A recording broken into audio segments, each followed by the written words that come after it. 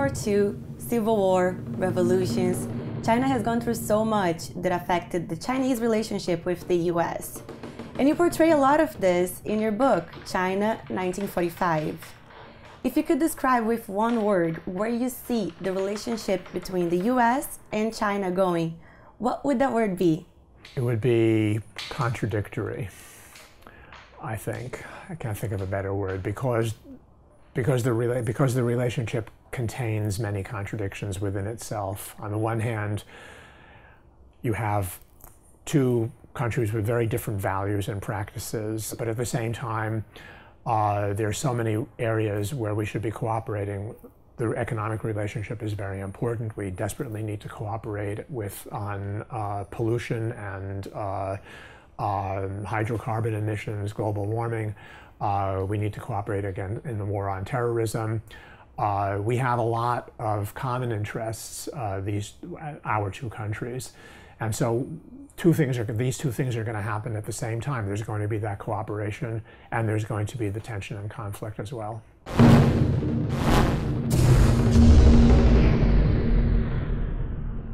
Writer, journalist, and foreign correspondent for some of the biggest media outlets in the US for over 3 decades, Richard Bernstein has had a long relationship with China. He spent the mid-80s as a China watcher between Hong Kong and Beijing. He wrote his first book in 1982, having China as his focus point. Ever since then, Richard wrote several books that showcased his interest in China. His latest, China 1945, America, Mao's Revolution, and the Turning Point in Asia, talks about dramatic events of 1945 that continue to shape the relationship between the US and China. You wrote a lot of books about China or that had something to do with China, but as of recently you were focusing more on young adults and young readers, correct?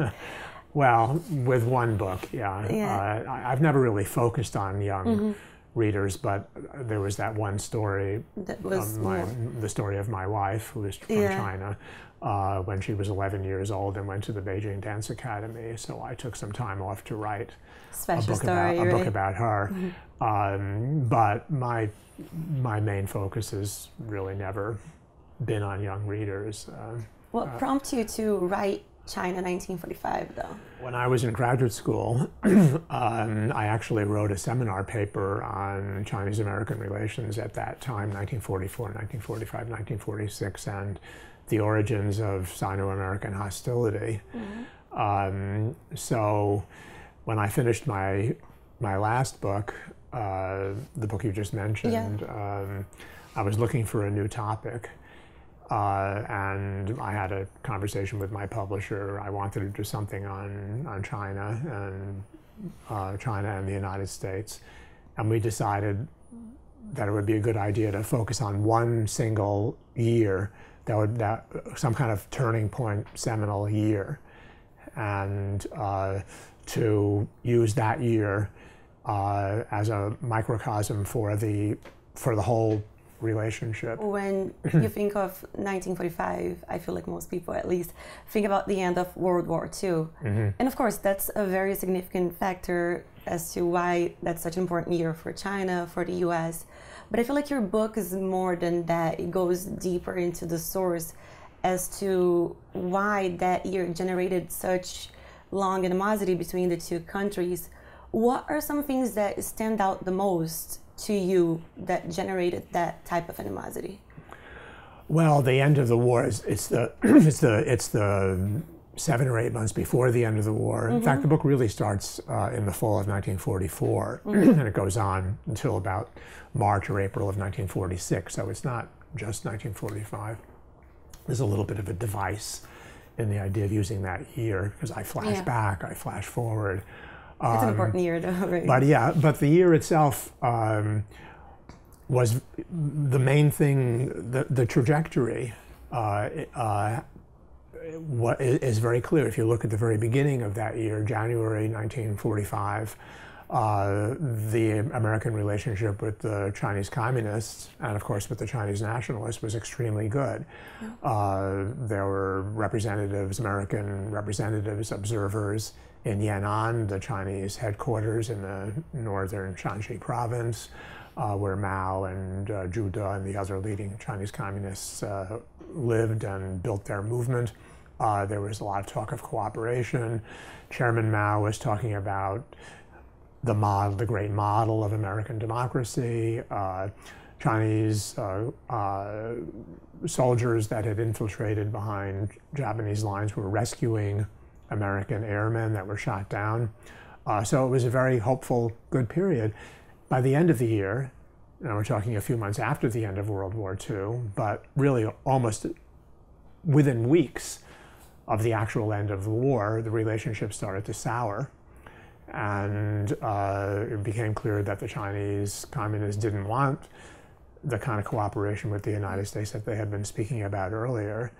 The United States found itself, the momentum was pushing it to giving support to the Chinese nationalists as the recognized legitimate government of China, and that kind of inevitably put the United States into conflict with the Chinese communists. And so the whole atmosphere changed during that time. So it was really striking striking change that took place over those months. As you've mentioned, though, the U.S. and China have gotten warm several times, with the U.S. promising to modernize China, promising that money and technology would bring China out of poverty. What do you think are some non-obvious factors that prevented that from happening? Well, non-obvious factors. That's. I think the main factor, let's leave aside whether it's obvious or not obvious, was the importance of Stalin, the Soviet leader, and the relationship between Stalin and Mao. The more I looked into this subject, the more I came to feel that some of the conventional wisdom, some of the prevailing ideas about Chinese-American relations at that time were wrong and needed to be retuned. And one of the ideas was that if the United States had only behaved somewhat differently, that the outcome also could have been very different. If we had been friendlier to the Chinese communists, they would have been friendlier to us. I see almost no evidence for that. I think that the facts on the ground operated against good relations between China and the United States. And the facts on the ground were, one, Mao and the nationalists were going to have an ultimate showdown, a winner-take-all showdown once the Japanese had been defeated and kicked out of China. Two, Mao was a revolutionary internationalist who recognized Stalin as the supreme leader of the world revolution, and he was going to continue to be a loyal acolyte and a loyal follower of Stalin, which he was throughout the war and before and after too. I mean, we all know, of course, that Mao started criticizing the Soviet Union in the late 50s and early 60s, but only after Stalin was dead. Up until the time that Stalin died, he never criticized the Soviet Union, even in the slightest bit.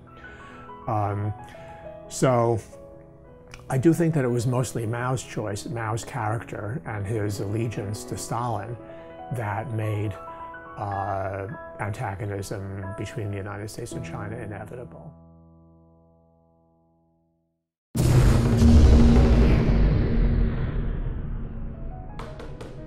China 1945 brings many gigantic personalities, such as Mao, President Roosevelt, and General George Marshall, to life, while examining some major immoral decisions from the American side, Stalin's ambitions and Mao's ideologies, allowing us to understand what determined the fate of the Cold War in Asia, and the details on how China went communist. When it comes to Chiang and the nationalists, and the American approach towards him, there is certainly a lot of inconsistencies. You know, one time praising him, another time criticizing him. Yeah. Do you think that changed the way things went in any way? Probably not in any fundamental way, no. By 1945, Chiang was going to lose China. And I don't think that there's anything that the United States could have done short of sending in 2 million troops to fight on Chiang's side that was going to change the outcome. And there was no way politically that the United States was going to make a major investment, as it did later in Vietnam. It chose not to do what it later did in Vietnam. It gave some help to the nationalists, but actually not all that much. And as some of the better China watchers on the United States side at the time were saying, the future of China is Mao, not Chiang Kai-shek. I do think one of the things, I have a moderately more sympathetic attitude towards Chiang than some previous writers on this subject have had. I don't think that he's gotten as much credit as he deserves for holding on for 8 long years of war against Japan, including 4 years without any friends or any allies whatsoever. The United States, the war started in full in 1937 with the Japanese invasion of North China and Shanghai and the Yangtze River Valley. And the United States didn't get into the war until the end of 1941 after Pearl Harbor. So, I mean, compared Chiang Kai-shek held on without surrendering for 8 long years, compare that to the French, who held on for 6 long weeks before surrendering and creating a collaborationist government with the German invaders. And this is something that China under Chiang Kai-shek never did. So on the one hand, we didn't give Chiang credit for that. On the other hand, we were always pressing him to make the kinds of political reforms that were impossible for him to make without losing power at that time in China. And thirdly, we were complaining that he wasn't fighting against the Japanese when in fact he was fighting against the Japanese. I mean, the nationalists took more than 1 million military casualties during the course of those 8 years, many of them after the United States got into the war. In your opinion, was it ever rational to think that Stalin could change the fate of China in any way? Well, I think Stalin did change the fate of China in very important ways by clandestinely carrying out policies that ensured the victory of the Chinese communists in the Civil War. It started, I mean, basically, I think that once Stalin invaded Manchuria, Manchuria is not a small place. Manchuria is the size of Germany, France, and Poland combined. It's an enormous territory, and it, has a very, very long border with other provinces in North China and something like 1,800-mile border with the Soviet Union itself. So once the Russians were in control of Manchuria, which was in August 1945, promising that they would leave within 3 months, but in fact they stayed for a year. At that point, it really became impossible for the nationalists ever to regain control of Manchuria and a great deal of North China. So that was decisive, in my view, for the outcome, the Soviet invasion of Manchuria. The ironic thing is that Roosevelt, the American president, invited the Russians to invade Manchuria. He pleaded with them to invade Manchuria, and he agreed secretly, not informing the Chiang Kai-shek government, even though that was the government that both the Soviet Union and the United States recognized, not informing Chiang Kai-shek that in exchange for their invasion of Manchuria, he was going to agree to a set of neo-colonialist privileges, control over the port of Dalian, for example, the most important deep water port in Manchuria, a naval base in another port, Port Arthur, control of the South Manchurian Railroad, which was the most important artery of communications in Manchuria. Plus, he was going to strip Manchuria of all of its industry. The United States agreed to all of that. And in exchange for what? For essentially giving Stalin Manchuria for free. And something that Stalin would have wanted anyway. He didn't need to be invited by the United States in order to send his troops into Manchuria. Why did Roosevelt do that? Because at the time he thought, and most people thought, that in order to defeat Japan, there would have to be an invasion of Japan, which would be very, very costly. And so he wanted Russian participation in order to save the lives of American soldiers. The irony is that the invasion was never necessary because of the atom bomb, which was dropped the first one was dropped 3 days before the Soviet invasion of Manchuria. Something I hear quite often is the speculation of who lost China. Yeah. Which, to me personally, I think it collaborates, it helps build this American character that so many people around the world hate. You know, that superior type of attitude. Why do you think that people still think like that or still say things like that when China was never an American property to begin with? Right. It has to do with, I mean, look at it this way. The United States fought the war in the Pacific for the sake of China in order to expel the Japanese and to help bring about a pro-Western, friendly to the United States, and hopefully eventually democratic China. We had a long history of relations with China, the missionaries.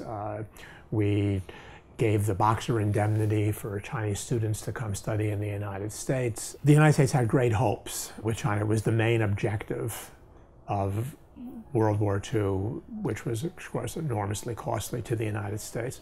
And then within months, and certainly within 4 years of the end of World War II, China has become an enemy country close to the Soviet Union. The situation was even worse than it had been at the time of the Japanese invasion. So it was natural for the United States to wonder what went wrong. How did this China that we wanted for ourselves, how did we lose it to the communists and to the Soviet Union? So that's where this phrase, "who lost China," came about. But that's absolutely true. We didn't lose China. It wasn't ours to lose.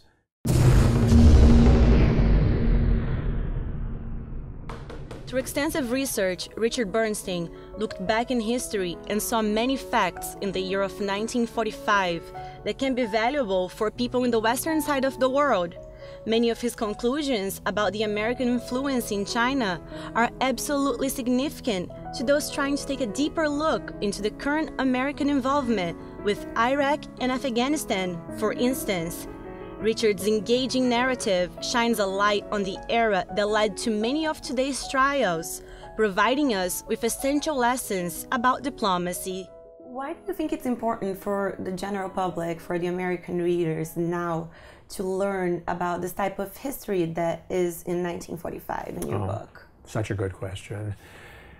Nothing has been more important to the United States since the end of World War II than its relationship with Asia. Our efforts to shape an Asia according to our desires and our preferences and our interests has been the supreme challenge for the United States for these entire 70 years. And it will be exactly 70 years starting in 2015. I mean, the lost battle over China, then the Korean War, then the Vietnam War. And now look, the wars in Afghanistan, the wars in Iraq. So this has been the preoccupation of the United States, and we have not been successful. We've been successful in some respects. Mm-hmm. In many respects, we've been successful. We've maintained the peace, certainly since the end of the Vietnam War.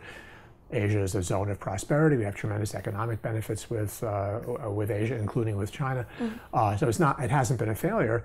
But where it has been conflictual, where it has been a failure, it's been a very big one. 1945 is the opening, is the first chapter in this long saga of American relations with Asia. And to know something about it, to know the choices that were made and the mistakes that were made, I think it's very important to understand for the future of our relationships with Asia as well. I had never made that connection, and I completely agree now that you pointed out so many different things. And I feel like it's looking at the past that you can find solutions for the future a lot of times. Or at least you can help to avoid mistakes, to understand what the forces might be and where you might be blindsided or you may not understand. I mean, the United States has this habit as the superpower, as a relatively benign superpower, in my view, we do actually want to spread democratic values. It would be good if we could be successful in this. But we enter into these situations in Asia that are difficult and mysterious to us. We don't really fully understand. That's one of the things that I try to do in this book, is to try to show what did the Americans in Asia and China understand, and what did they not understand about the situation. What they didn't understand was very important. And that's the same thing with the Middle East now. I'm sure there's so many things there that we just don't understand, we don't comprehend, and we probably won't for a long time. But and one thing that we tend to attribute to other parties characteristics that really belong to us. In fact, as I point out in the book, when the first mediation effort came along, it was led by a very interesting, deeply flawed, but in fact very dynamic figure called Patrick J. Hurley. He's an important character in this story. He was absolutely confident. He was a very successful mediator in conflicts in the United States. And in fact, outside the United States, very successful corporate lawyer. And he thought, okay, he has the skill, he has the charm, he has the kind of the skills and the sense of humor to just settle this matter between Mao and Chiang Kai-shek. He can handle it. And so he blundered into China to try to do it. One of the more expert American diplomats said that Hurley thinks that settling the conflict between the communists and the nationalists in China would be like settling a conflict between Republicans and Democrats in the United States. But it wasn't. The political culture was very, very different, and it was not one that was amenable to an American-style solution. And Hurley never accepted that. And in fact, Hurley was the one, after we lost China, who began the search for who to blame for the loss of China, and he turned against these very, very brave, very honest, and extremely intelligent China watchers, China experts in the State Department, who had advised Hurley to do things differently. Do you plan in immersing into Chinese history, into more Chinese history in the future? Oh. Or is this the last one for a while? I haven't completely decided on my next project. I would like very much to find a related subject. Frankly, I haven't found it yet. But yeah, my interest in China and in the American relationship with China, and more broadly in the American relationship with Asian societies and with Asian culture is an enduring interest, and I hope that I'll be able to find ways to pursue that interest in the future, sure. In a way, the CCP's efforts to portray itself as moderate and democratic recapitulated a famous episode from the past. During the First United Front between 1923 and 1927, Stalin's plan, as he put it in a secret speech to party members, was for Jiang to be, quote, squeezed like a lemon and then thrown away, end quote. Jiang's preemptive strike against the communists in 1927 foiled that plan. Now, in 1945, the plan was operational again, and this time it was going to succeed.